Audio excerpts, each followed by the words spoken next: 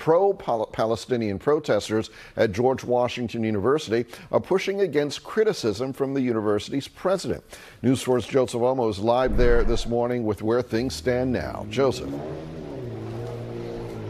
Hey, Tony, good morning. I'll tell you what, things look pretty much the same here as they have for almost the past 2 weeks. We're on day 13 of the pro-Palestinian encampment and protests here on the campus of GW. And while police here have made 0 arrests so far, that doesn't mean that things have not been tense. Just yesterday, you had these demonstrators calling out the president of GW, Ellen Gramberg, for denying a face-to-face meeting. Take a listen.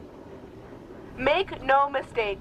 This encampment is an organized effort rooted in a trusted team of students waiting at the negotiation table since day one for the administration to listen. This impasse is not new. What is new is President Gramberg's explicit delineation of every option the administration has employed to end this demonstration. Yeah, and a reminder here, protesters are demanding that GW and other local universities cut any of their ties, any of their support to Israel.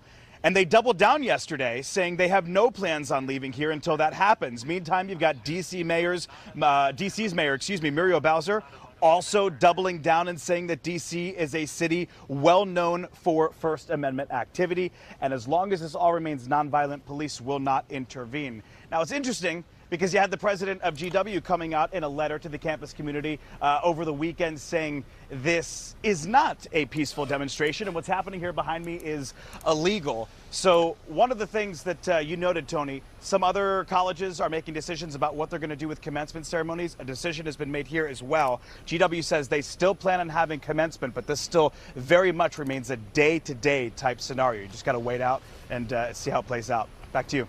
And it just goes on and on. All right. Thank you very much, Joseph, at GW University.